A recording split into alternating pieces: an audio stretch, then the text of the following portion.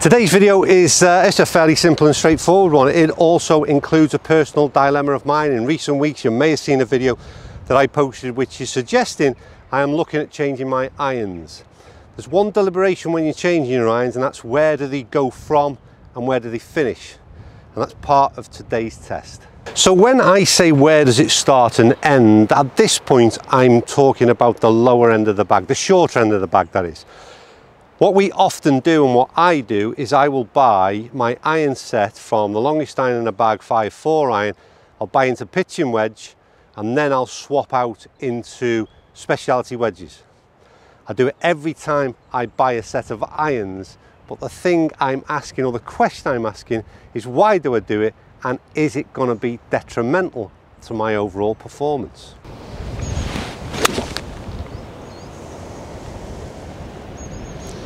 You see this? Oh, has just gone a yard too long. Is a specialty wedge, as I'm going to call it. For the purposes of the video, we're using the T22 from Mizuno. Their wedge lineup is unreal, looks superb, but effectively it's a blade. And this comes from my existing set. It's going to be a little bit short, is it? Short and right, we can see the wind howling off that right hand side. This effectively is what I would call, in my category, a player's distance iron. It's the 0311P. It's the gap wedge. They're exactly the same in terms of the loft, but they perform very, very differently, and they look very, very differently. And my question is to myself and also to you, is am I making a big cock up each time I order my irons and not carrying on through the bag into lob wedge, sand wedge, gap wedges in my existing set, rather than doing the rather strange thing, which is go to pitching wedge in maybe a game improvement iron set, and then decide I want to go to blades for my wedges. That's a bit weird, isn't it? So the question is, what is the difference between the short irons in the bag of your set? So for example, like I said, the gap wedge, sand wedge, lob wedge. Obviously it's going to differ from set to set, but effectively it means that you're looking at exactly the same club that you see throughout your iron set blended into your wedges. That seems very logical, and often the difference will be quite simple. When you look at a specialty wedge, like I've just suggested, they're blade-like. So they're very, very thin top line. There's a difference in the sole in terms of its width. There's also in the way that it's cut and shaped, and that allows you to do maybe a little bit more in terms of its versatility of a club. But ultimately, you end up switching out from your irons that are in your set, from a visual perspective, into something that you would ultimately never normally go near, and that's a blade iron in the bag. And I want to know why we do it, and is it worth us doing it? Before I go any further, comments down below. How many of you go through to pitching wedge and then start to put some specialty wedges in the bag that are nothing like suited to what perhaps your irons are?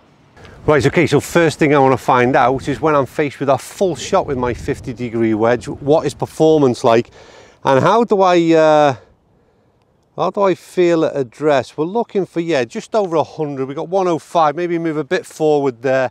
This is slightly into the wind. That's a really high ball flight. Distance about right. Are we going to angle on left edge? I can't quite see into the sun. I think we're left edge of the green, but again, felt really good.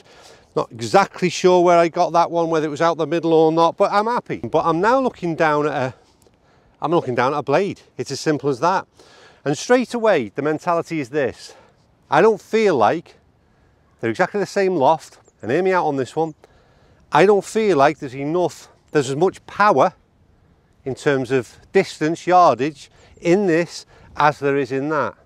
It's ridiculous, I know, but that's what it's telling me. That's what my head or my eyes are telling me. Now that's obviously going to be wrong, or in theory it should be wrong. Let's let that wind die just a little, or perhaps just a little bit too far out here.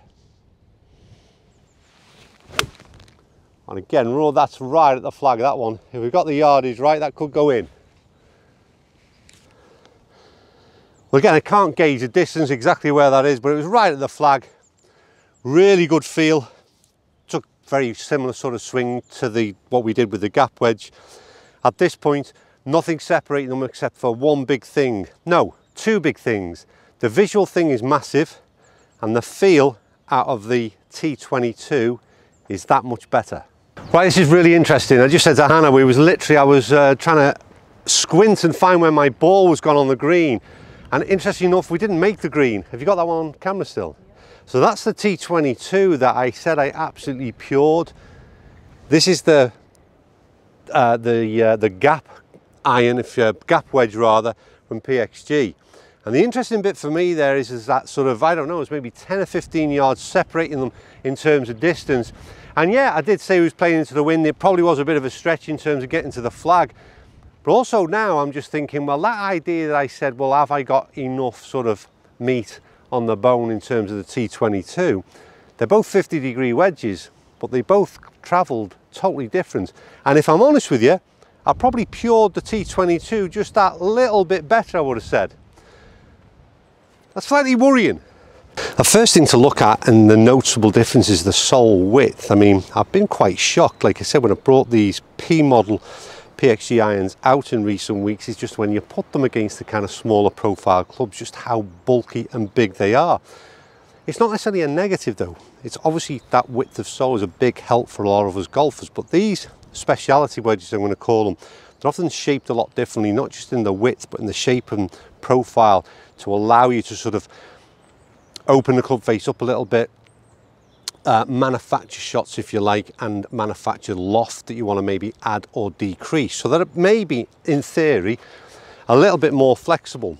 We've got a situation now, we're sort of 70 yards out. It's a half shot. It's that thing where, like I said, you want to manufacture a shot.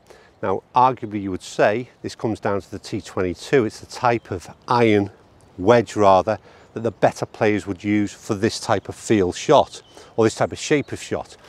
So we shall see. I will try with my existing club, and the idea for me is we've got uphill shot. I'd want to flight it just down a little bit, lower ball flight, and it should kill itself into the bank. All right, the flag, that seems to have sat down pretty nice, one stop, no problems with that. I think, again, don't forgetting the one thing that I like about the PXG irons, them 0311s, is the fact that they're forged. They've got a fantastic feel on them. But yet again, the first thing noticeable here, it almost seems to present with itself with more loft than what it does on my existing set, and it's certainly got that different mentality. It looks like to me, for some reason, more loft, and it'll pop it up more. We shall see. Get up, get up. Not quite got enough of that, got it a little bit heavier. I'm going to just see, I've got another ball here. We'll give it another chance because I did catch it a little bit heavy. But was that, again, would the bounce, the extra width of sole, would that have helped me on my set iron, if you like? Let's just get that a little bit more. And we're probably in similar positions. Again, I don't think it's quite fired out quite as much as what it did in this 0311. And I put that down again to, we don't know exactly where the strike location was there. It felt a little toey for me, the second shot from the T22. And maybe that's where that difference is. Is there still forgiveness packed into these set irons than there is in the specialty blade-like wedges? Well, interesting enough, pitch mark, if you just have a look, spin round, that was the one that I pitched up short. This is the second T22. We're playing downwind, interestingly enough. And the first thing to note is that this one has zipped back. And I've noticed on a few shots that we've managed to get a lot more bite in terms of spin with the T22. And you'll notice the gap wedge from the 0311s has just popped itself on a couple of feet. Now, there was a slightly flatter ball flight from the gap wedge, but I do think, again, you would argue, is that something that, first of all, there's 5 yards difference in carry, but that was about my execution of the shot. One has zipped back. Is that about the newness of the wedges? One is 2.5 years old in terms of that gap wedge. The other is virtually, well, it's a brand new, hardly used wedge. So is that performance coming from the newness of the wedges, if that's a word, or is it down to the performance attributes of those blade wedges? Right, so next scenario is a bit of a, you'd probably not use a 50-degree wedge, but it's where I think the T22 or the bladed wedges, the speciality wedges, would certainly come into their own. I'm going to start off with the 0311. We've not got no green. It's all about feel, it's all about finesse. I just want to drop it out and release. But this is where that extra bit of mass that's in the head of the 0311 just suggests it's not as delicate for this kind of shot. Well, that's not done too bad. We need to be a little bit higher, but again, I just feel like the head weight is just dictating a little bit, and it's very hard to control. With this as well, I feel like I can just open that up just that little bit in terms of the head and play a different shot, and that suggests, yeah, that was a lot better. I was able to give that little bit extra loft onto the T22 again because of that profiling underneath that I couldn't do with my own gap wedge. It's fair to say there was a big difference there, no doubt about it. On that evidence, it'd be the speciality wedge that you want in the bag. Right, so with all things being said so far, I've got to admit, on that personal dilemma of my own, I'm not too sure where I stand on it, to be honest with you, and the testing will continue on a personal note. But I suppose ultimately what it comes down to is confidence, because that is key at this end of the game. We've set up this final scenario. We're 110 yards out. We've got 4 bunkers and we've got the flag. And this is where it really counts. What club do I want to be grabbing that gives me the ultimate confidence? Do I want the kind of help and assistance of the gap wedge, the club that I feel gives a little bit more help? Or do I want that kind of finesse, the feel that came from the T22? I think the only way to find out is we'll play 2 of these shots. I know that, like I said, I'm so familiar with the gap wedge, it's almost a little bit unfair. But what I'm looking at right now, there's no fear, that a nice smooth swing, and this should be up there somewhere. I've got total confidence in this profile that it's going to do a job for me. That could be the best shot I've played all day. And that's short. Well, wow, maybe we got the yardage wrong. There's confidence for you. I absolutely love that. We might again just be a little bit far out. The wind is all over the show at the moment. I'll switch into this. Absolutely love the look of this thing. That profile is definitely a lot different. The actual head weight seems totally different as well, though. This seems so much lighter than what it does in that 0311, and that's what I said about that familiarity and sort of tempo. You know, you switch from your 9-iron or your pitching wedge, your regular set, and then you pick out the bag, your speciality wedge, your Vokey, your TM mill grind, whatever it may be, and all of a sudden the profile of the club has changed significantly, and this feels so much lighter, and therefore you're just worried that it ruins the tempo. Anyway, we're gonna have to give it a bit more than what I just did, but let's not ruin things by trying to hit it too hard. I've hit it too hard and pulled it. I've pulled it, it was plenty long enough. That's probably the perfect shot in terms of distance, but with that extra little bit of oomph from my own swing, managed to pull that down the left. Again, even though the pulled shot went down that left-hand side, the feel out of this is really, really good, but I can't help but deny that when I stand over the ball with an iron that I've seen right throughout the set, I still get greater confidence, I think, from that 0311, because it's that familiarity, and therefore that breeds the confidence. Okay, so what have I learned from today's video and our wedge test? Well, I've learned of all my, certainly my full wedges need a bit of work. I've got a tendency to pull them left, but that aside, in terms of the wedges performance, what did I learn?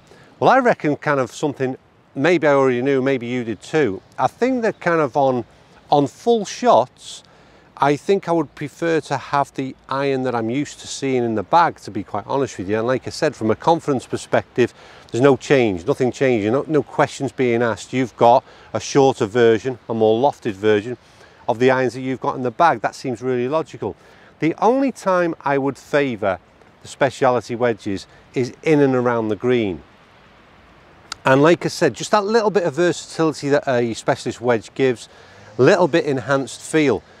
So for me, on a personal level, I'll probably end up doing what I do now, and you've seen in other videos that I've made, is that I'm not really one that carries sort of 3-4 wedges in the bag. I've never been an advocate of that. So what I do is generally go down to sort of pitching wedge, maybe throw in a sand wedge in terms of my regular set of irons, and then I'll have one really lofted. I generally carry a 58 in the bag to play bunker shots and some sort of lofted lob shots in and around the green. So I would probably continue to do that, because like I said, from my perspective, and I think from a lot of average golfers' perspective, having your iron set continue into your wedges is probably a smart move. And if you don't like that idea, then maybe consider what I'm doing and just put that one specialty wedge in the bag for when you're feeling a little bit confident in yourself and fancy a little bit of a fancy chip shot now and then. Anyway, as ever, thanks for watching. Thank you to Carden Park. Been out here on the Cheshire course this morning. It's been a bit of a rough day in terms of the wind howling a little bit, but I hope you've enjoyed what you've seen.